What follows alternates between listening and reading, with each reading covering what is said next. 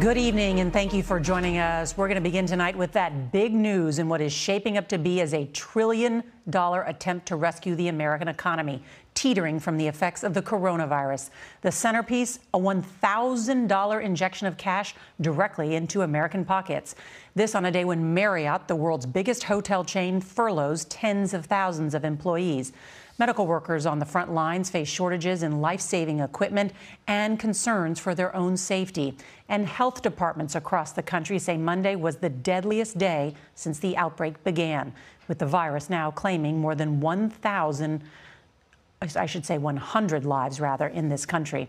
And tonight, West Virginia is reporting its first case of infection. That means coronavirus is now in all 50 states.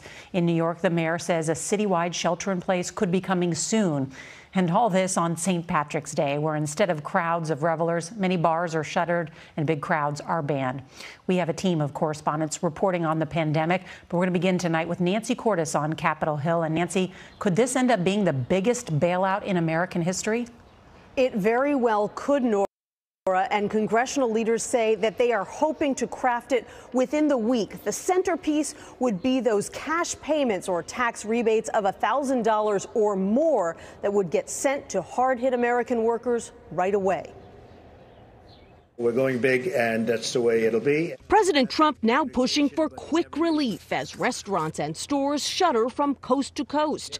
Treasury Secretary Steve Mnuchin. Americans need cash now, and the president wants to get cash now. And I mean now, in the next 2 weeks. It's part of a massive economic infusion now in the works. This is a remarkable achievement that could ultimately dwarf the $800 billion stimulus package that Congress passed during the last recession in 2009. The goal here is to deal with this emergency created by this pandemic. We can't have people bankrupt because of a mortgage payment they can't make because they were laid off. In Ohio alone, more than 48,000 people submitted unemployment claims in just the last 2 days, a 9-fold increase from last week.